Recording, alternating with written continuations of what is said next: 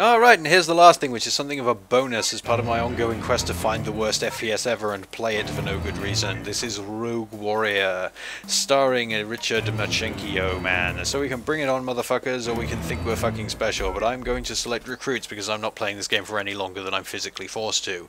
Right, so we're going to an urban slum in the North Hampshire province of the Dipperk. It's cold and stormy, it's 11'3" in 1986 and 4 feet tall hours. So this game, what is this game about? It's got a guy called Richard Demo Dick Marchenko, who is actually one of the founders of the US SEAL teams and stuff. He's called Demo Dick, I imagine, because he believes himself capable of demolishing things with his penis, but in fact he is known as that by the ladies because he claims that his dick is only a preview and it does not reflect the full play experience. But that's not the point, he's about to start grumbling to us. That's me. Whether I'm prowling and growling or going full fucking Faulkner with lots of sound and fury, you count on this. I get the job done. Yeah, we'll see about that. Means flying under the radar.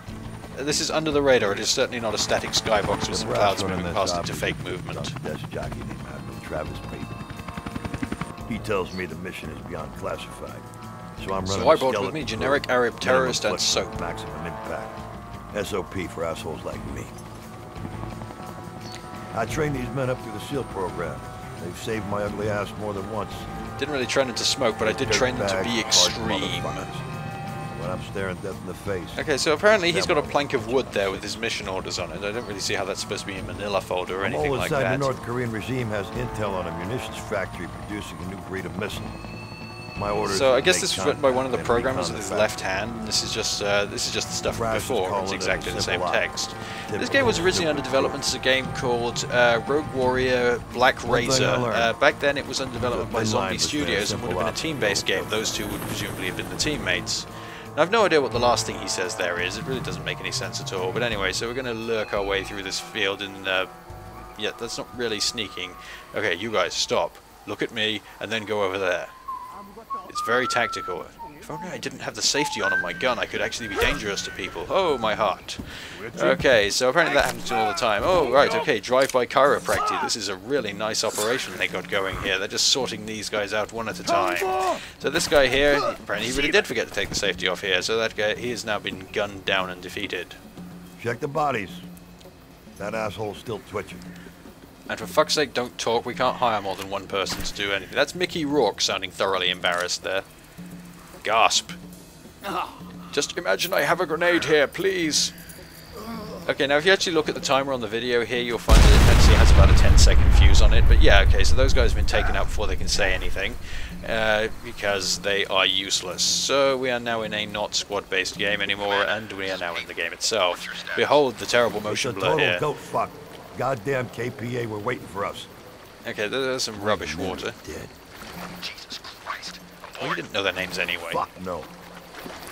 Okay, so you can admire the wondrous draw distance here, and yeah, I've got my graphics card doing VSync here, but apart from that I have not done anything to this game at all. It has no anti-aliasing and no real graphics either.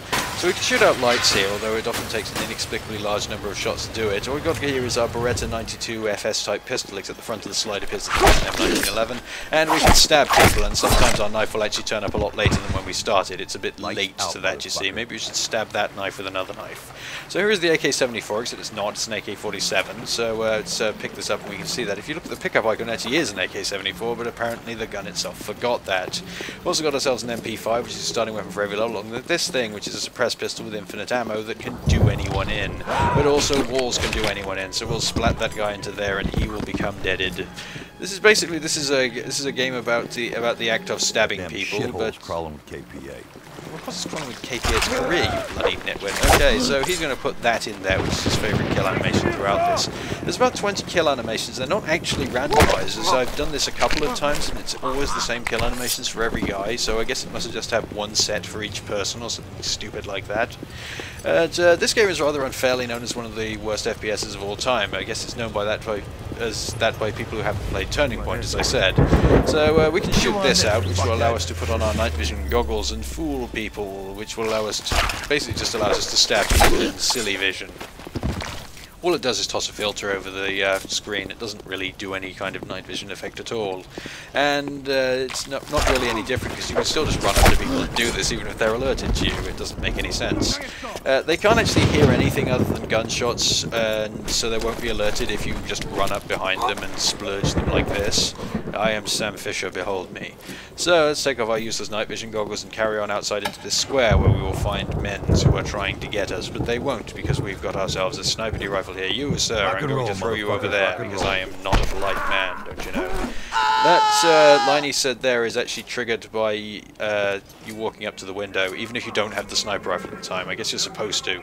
So here's another line. Let's shoot this guy first. Motherfucker, you fucking amateur. You can probably see in the scope that there's a reticle, and if you look through here, it's a different reticle. It's, this thing here is called Scope Overlay M40A3. Due to a programming error, it ended up on every rifle in every sniper rifle in Call of Duty 4, even though there were actually 8 reticles in that game, which is silly. So to switch weapons, tap none, because I don't have anything set to it. I just got switch up and switch down. To enter cover, tap left control, pull back on the left stick. Okay, I'll just get right on that with my keyboard. Bitch. Okay, so I'll throw a grenade over there, which will deal with those men's there.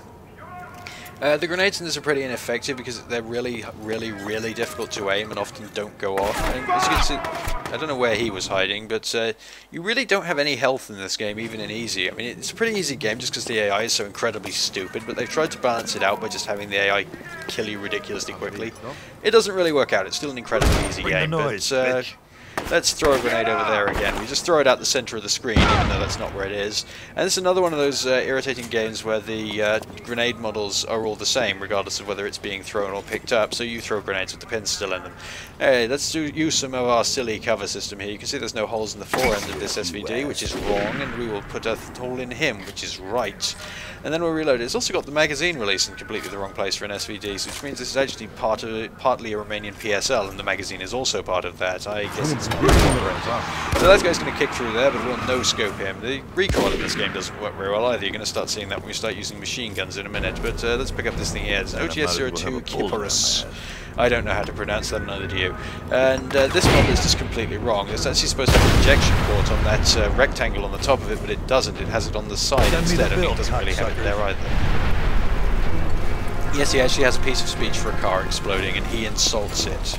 That's how extreme he is.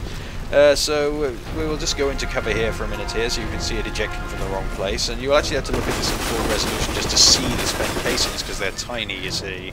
Apparently it fires grains of rice or something. Also, if you haven't fully completed a reload animation before you switch stances or do something else, as you see here, the magazine isn't even inserted into the mag well. They've really screwed that, and that would never be able to hold over there either. Everything about this game is wrong. But yeah, if you haven't fully completed a reload animation, you will have to do it all again. So we're going to have to walk some stuff away from this in order to pick up the gun we actually want, which is the all-caps Pecheneg.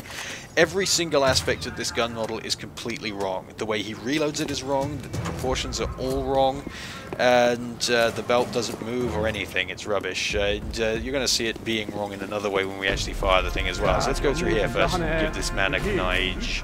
But first we'll have to hear his Korean, because otherwise we miss out on one of the glorious lines that this game furnishes us with. You, sir, I'm going to splab you in your necks. Okay, so now we're going to actually get the line in a minute. Goddamn cock breath coming, motherfuckers!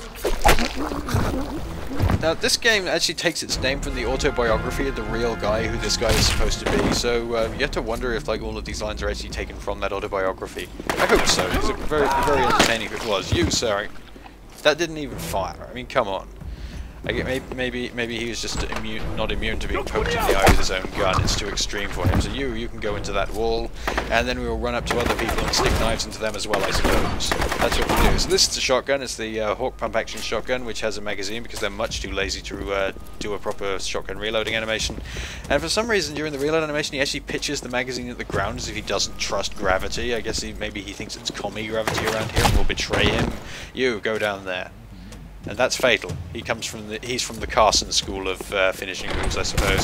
So anyways, you can deal with that. Apparently it ejects the rounds, ridiculously large rounds, from the wrong side of the gun. It ejects from the same side the belt is on.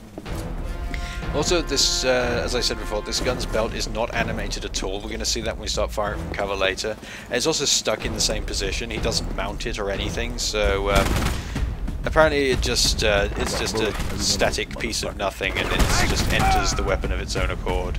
So we've gunned that guy down there, we lean out here and you can see the belt doesn't move at all. It's really great to put a support weapon in a game if you can't be bothered to animate it. I don't think I'd really be bothered to do anything with this. I don't think Rebellion even wanted to make this game, really. It's just pushing it out the bloody door after Zombie Studios didn't want to do it either. So that guy's going to go and hide in there because that's what he does and that's what he's known for. So we will throw a grenade at the wall next to him and that will work. There we go. We timed it perfectly. And it'll even kill this guy over here. Now, this game has a nasty habit of grenades having incredibly variable abilities to do anything, and also men having incredibly variable abilities to stand still after they're dead. That wasn't subtle. Right, so he's been defeated, and that guy's going to go in there, and so we'll throw a grenade at him, because he's got no defense against that. Right, so over here we have a shotgun, but we don't really want that, but we're going to pick it up anyway, because we've got a machine gun. You'll see this as we start firing this a bit more around this corner here. That, you know, they really don't give people. Were they just waiting to shoot that wall out? You know, it just kind of rocks backwards and forwards as if it's an activist faking firing it rather than firing an actual gun which has recoil and shit.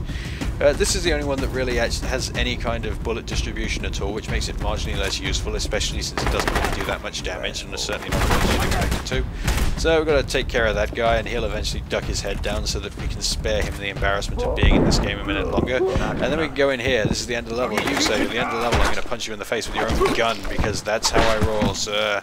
And then I will punch him some more, because that's more violence.